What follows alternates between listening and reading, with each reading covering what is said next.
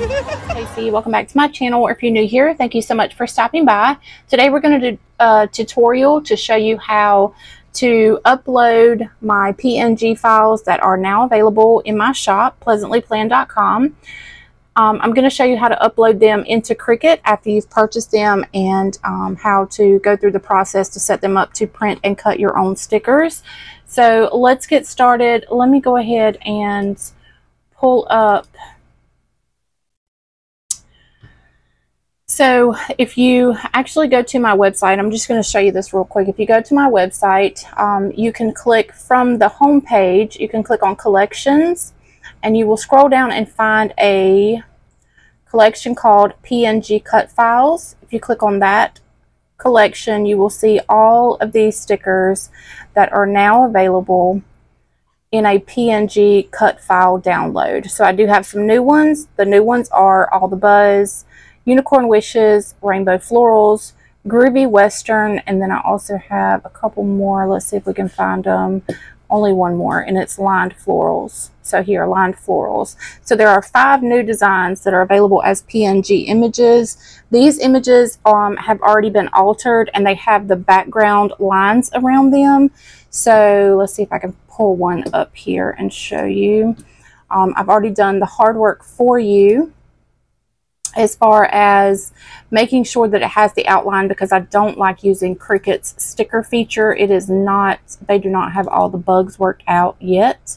So I'll show you All the Buzz. So you see the white line that is around the PNG, around each individual image. So I've already edited and formatted these to have the cut line around them, so you don't have to worry about your Cricut or your cutting machine cutting into the actual image. So I've already taken care of that part for you. So yeah, let's go ahead and go to Cricut.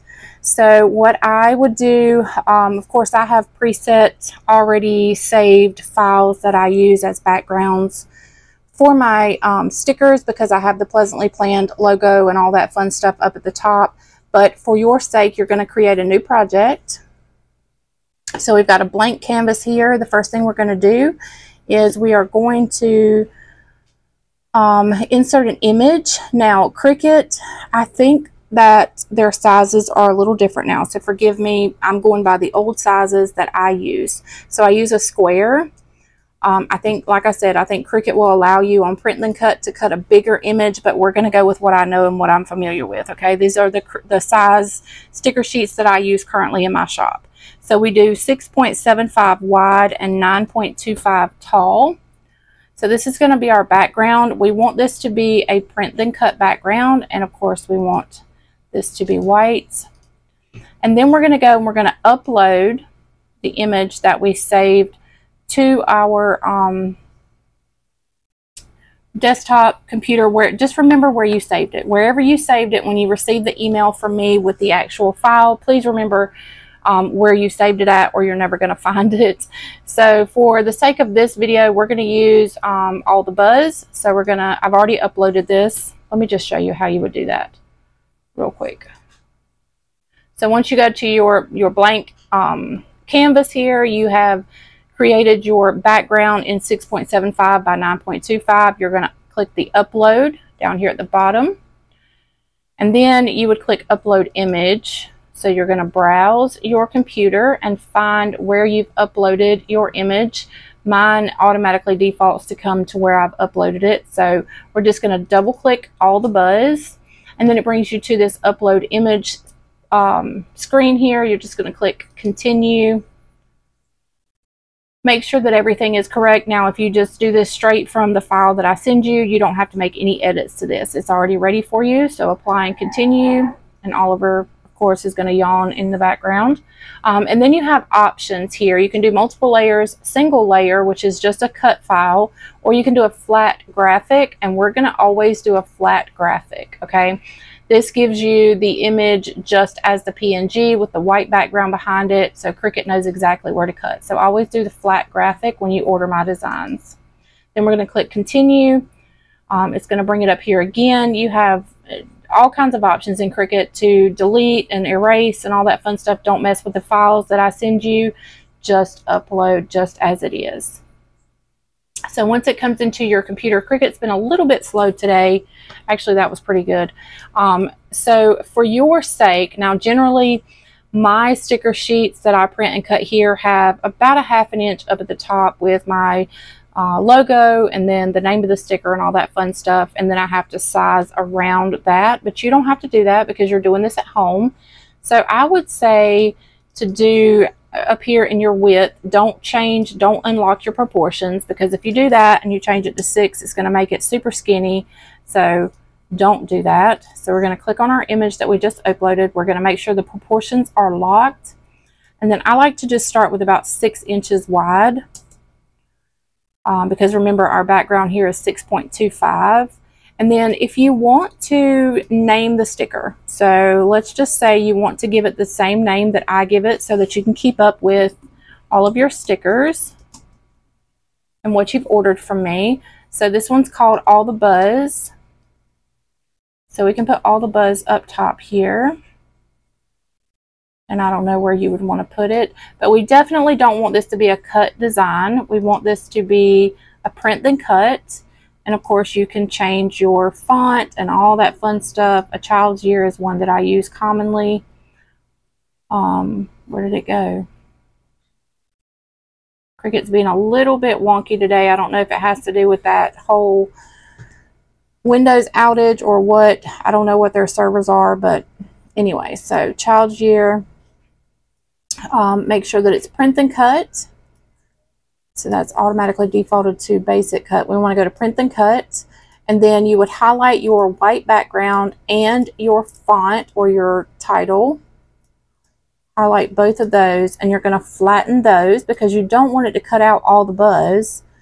And then we're going to just drag that to the background, and then we're going to place our actual designs on the page. Remember to stay within the white box that we put, or the rectangle that we put behind there. So here's when you can actually unlock the proportions on your PNG image. You can stretch it and bring it down a little bit just to kind of fit snugly inside of that rectangle that you created. And then I always like to highlight both. So we've got the flattened sticker background with the title on it, and we've got the PNG image. Then I like to click Align and Center Horizontally so that it's kind of even here. And I always attach. And here, this would be the large size sticker sheet that you would get from my shop. So at this point, you would go here, you would click Save and title it whatever. I'm going to title this Test so that I don't try to cut stickers with this. So name it whatever you want to and save it. And then you're going to go up here to the Make, click on the Make button. Oliver, you got to stop. Oliver, you got to quit. Okay, and then so now we have our entire white sheet. This would be your sticker paper here in the background. This is going to show you what size sheet it's going to cut out. Your Cricut needs these cut marks on each corner. So then you would just click Continue. You're going to also need to send this to your printer. So, you know, I always like to print using the system dialog, and click your print button.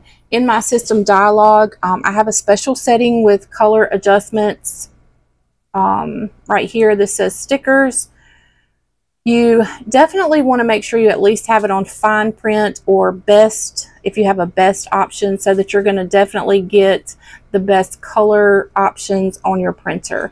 And then of course you would click print or whatnot.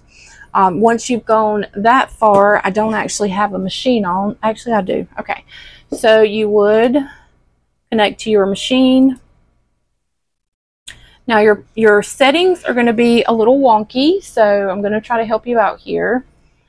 I'm going to put mine on custom, so don't pay attention to what I'm doing. Well, actually you can, because you're going to want to go in and adjust your pressure and all of that on your actual cutting machine. So I use the paper. Hold on, let's see.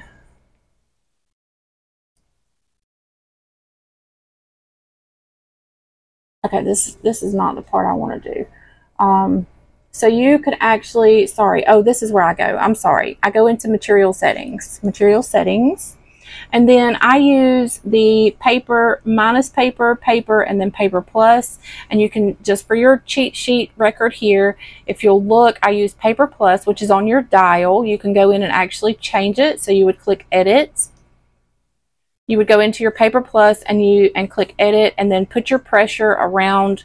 It depends on your sticker paper, so it's going to be between 175 and 200. You're going to have to play around with this, okay? So between 175 cut pressure and 190 or 200. Mine right now is set at 190, so that's just something for you to know.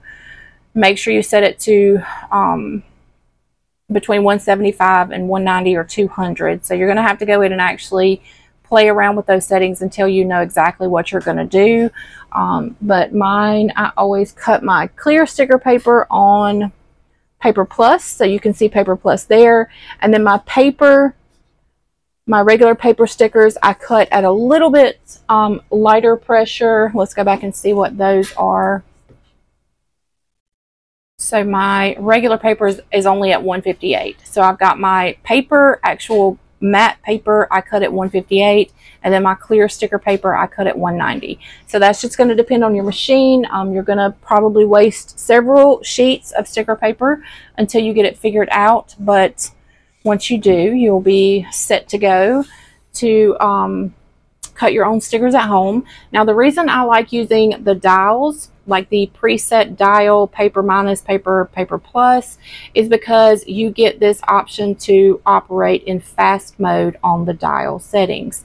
When you go in and actually sit on this custom, so if you roll your dial all the way to the left in the middle where it says custom, and you create a new custom, you do not have the option down here to go in fast mode.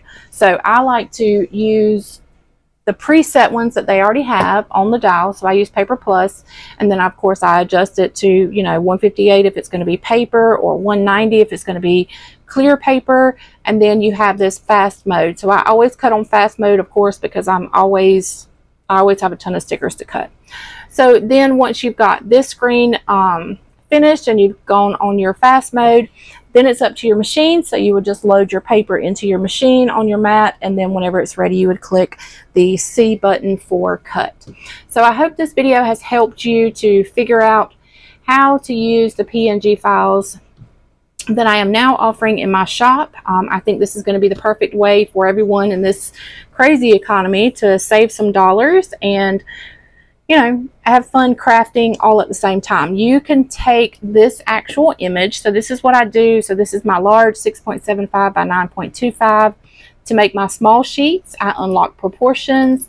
I change the size to half of this sheet, which would be 4.625 by 6.75.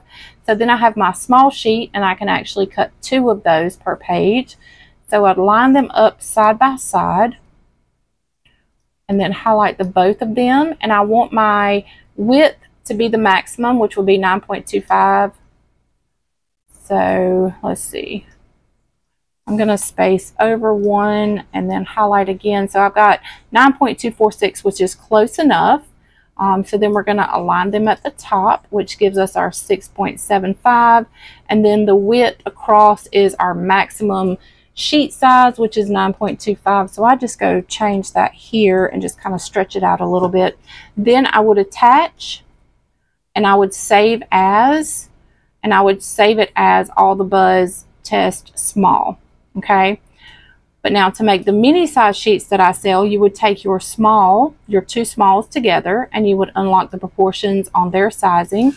You would take their width down to 6.75 and their height to 4.625, and then you can do 4 mini sheets. Now, like I said, Cricut has changed their maximum sheet size, but I'm still operating in the old one, so you would have to do the math to figure out the proportions for each of your 4 mini sheets. I just have not changed anything in my shop because that's just too much for me to have to worry with. But you would line up your 2 mini sheets on top, 2 mini sheets on the bottom, And then you're going to want, of course, your height to be your 9.25, which is your maximum, the maximum I'm going by. We would align them to the left, which gives us the 6.75 and 9.25. And then I would attach those and save as, and then I would change this to All the Buzz Test Mini, or whatever you want to save it as. So anyways, I hope that all of this has helped you figure out, and of course I know you're going to have to play this video over and over. It took me forever to learn how to do this. Don't get frustrated, you can do it. And I do plan on continuing to offer the PNG files in my shop. So, you know, if you have any questions, you can always send me an instant message on Instagram, excuse me, or Facebook. You can send me an email. Just remember that I do work full-time now, so Pleasantly Planned is not my full-time job, which I guess all in all is one of the reasons that I've decided to go ahead and offer these PNG cut files as well. So anyways, I have 5 brand new designs available on my website, pleasantlyplanned.com, and I think there's like, I said 28, but there's like 23 of my previously released designs that are also available in this PNG format. Of course, you can always find all of my designs, I guess probably from this year forward, that are available in printable, but the printables are not formatted for your cut machine. If you want a cutting machine format, you need to purchase the PNG files. So yeah, that's it for this video. I thank you guys so much for watching. I hope you love my new PNG files, and I can't wait to see the stickers that you've created at home for yourselves. I love you guys. I thank y'all so much for watching, and I'll see you on my next video. Bye, y'all.